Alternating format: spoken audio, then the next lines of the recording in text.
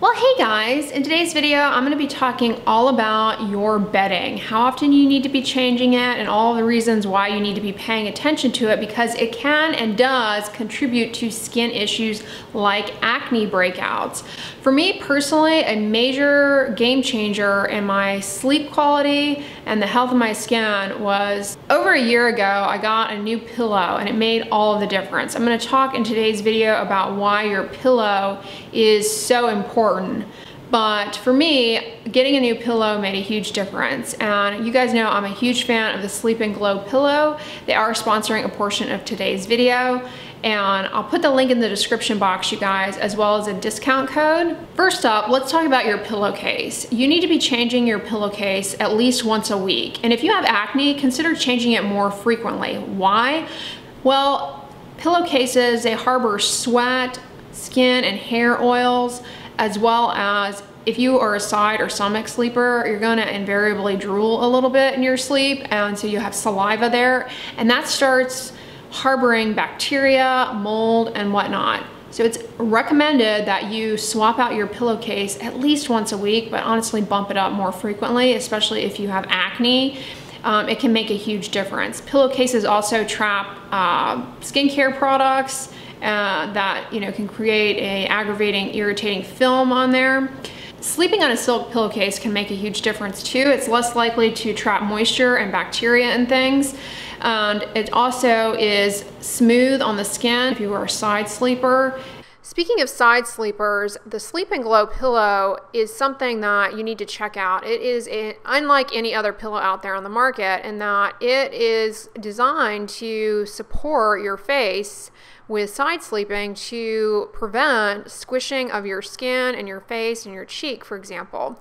And their pillowcases, you can get a silk pillowcase as well to have that smooth finish. But this reduces wrinkling on the skin, morning puffiness. And if you're somebody who's been sleeping on a pillow that squishes your face, that can irritate your skin and lead to flares of acne. You actually need to change out your pillow too from time to time.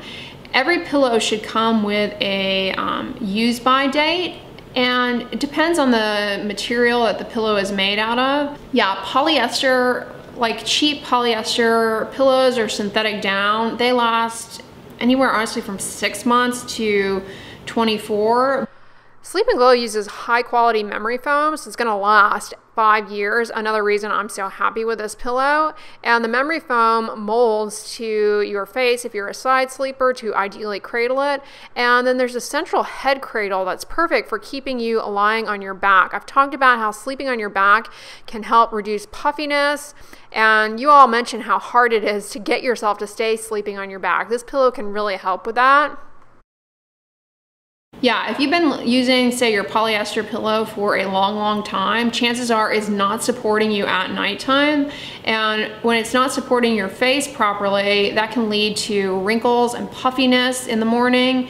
Not only that, but you're not sleeping well throughout the night. And so when you wake up, it's going to show up on your face. Dark under eye circles, puffiness, and whatnot. So pay attention to the expiration date, so to speak, of your pillow. Beyond the memory foam though, the reason I love my Sleep and Glow pillow so much is that it was designed in collaboration with orthopedists, and the shape of the pillow is such that it supports your neck and your shoulder girdle, and if you're a side sleeper, it cradles your face without having your neck crick, so to speak. You have better body alignment with this pillow at nighttime, so you're gonna sleep better and the quality of your sleep will improve. I mean, for me, it has made a huge difference. As I mentioned earlier, the Sleep and Glow pillow makes it a lot easier to stay sleeping comfortably on your back, which can support a better night's sleep. But for those of you who are side sleepers, the patented shape with the side cradles keeps your skin afloat and will help prevent wrinkling and morning puffiness. And pillows themselves also can trap bacteria and dust mites. If you're somebody who has allergies, then this can really be an issue for you. Or if you're somebody who has eczema like myself, dust mites can be a trigger of an eczema flare. So pay attention to your pillow. Another reason I like the Sleep and Glow pillow so much is that the memory foam is actually antimicrobial, so it doesn't harbor bacteria and things like that. What about sheets? You want to change out your sheets around every 1 to 2 weeks. Because again, sheets, just like your pillowcase, they harbor your sweat, your oils, moisture, bacteria, and they can really cause skin problems.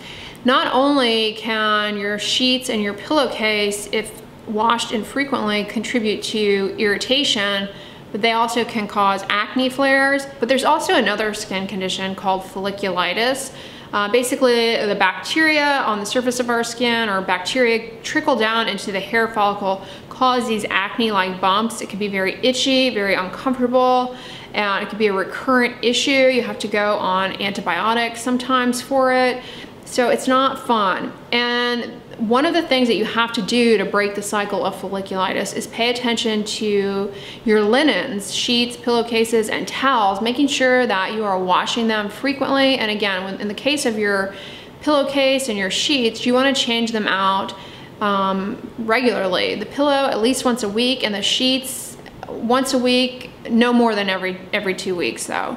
And your towels, I suggest clean towels each time. You guys know, personally, I don't even use a towel, and that shocks people, but I haven't used a towel in years, a bath towel. I don't need one, I just air dry. And that has made, I mean, I never had body acne, so I can't say it's made a difference for me, but definitely consider it. Now, when it comes to laundering your sheets, fabrics, etc., what kind of laundry detergent should you be using? I suggest using a laundry detergent that is free of dyes and fragrance. These two things are the most common culprits when it comes to irritation and flares of eczema. It's these two ingredients in detergents. When people are having rashes and they suspect it's their detergent, that's one of the first things I say is switch out to fragrance-free, dye-free laundry detergent. It can help. Skip fabric softener. I know it's popular to have soft towels, but fabric softener can definitely aggravate acne and irritation on the skin, as well as eczema. The dyes in fabric softener, and it kind of leaves a residue on the fabric to make it softer. It's almost like conditioner for fabric, and that can get on your skin and cause all kinds of irritation, no matter the formulation. So I say skip fabric softener and just go with laundry detergent. Not exactly directly related to laundry, but if you have long hair like I do, I suggest you not go to bed with wet hair, because the moisture from your hair, from your wet hair, can get trapped in the pillowcases and the sheets and things, and cause problems harboring bacteria, mold, and whatnot. So make sure that your hair has time to air dry, and that can definitely help a lot as far as the health of your skin. I mean, it's a subtle change, but it can make a difference. And of course, never go to bed with makeup on at nighttime. Makeup, it's not, you know, you need to take that off at the end of the day, give your skin some time to, not to breathe, because it's, you know, it's not like it has lungs or anything, but you really need your skin at nighttime. There are some regenerative things that actually do go on at night, coping with some free radical damage and things I've talked about in other videos. But having makeup on the surface of the skin still, it can create a lot of irritation, but it can transfer onto your pillowcases and sheets and things. Yeah, now that becomes more challenging if you're somebody who likes to nap during the daytime. You know, you may not want to take off your makeup before taking a nap. So be mindful of, if you are a frequent nap taker, you might want to change out your pillowcase more frequently. But that is yet another reason why I love my Sleep and Glow pillowcase, even though I'm not really a nap taker, is that it doesn't harbor films of cosmetics, skincare products, and whatnot. It's much more hygienic. The other thing that you might want to consider doing is to go to bed with your hair up. I sleep in a silk bonnet at nighttime, and that makes a huge difference for me as far as hair breakage and whatnot. But if you don't have one of those, try and keep your hair up. And the reason for this is that if you let your hair lay out over your pillow can absorb the natural oils of your hair and hold on to those, and then later on that can transfer onto your skin and just cause a lot of aggravation and irritation. It can facilitate more bacteria and things. So try and sleep with your hair pinned up if you're able to. I hope these tips for linens and linen care were useful to you guys. Click the link in my description box to check out the Sleep and Glow pillow. You guys, I am not being dramatic here. That pillow, I feel as though I owe my life to that pillow because it has made such a difference in the quality of my sleep. And regardless of what you put on your skin, the serum, the toner, the spray, the essence, what have you, if you are not getting good quality sleep, it's all out the window. Sleep is so important for your body and your health, your longevity, your stress levels. Yeah, check it out, you guys. It has made a huge difference, and anytime I can share anything with you guys, it's gonna help potentially improve your sleep, I'm gonna talk about it. So I hope you all enjoyed this video. If you liked it, give it a thumbs up, share it with your friends, and as always, don't forget, sunscreen and subscribe. I'll talk to you guys tomorrow. Bye.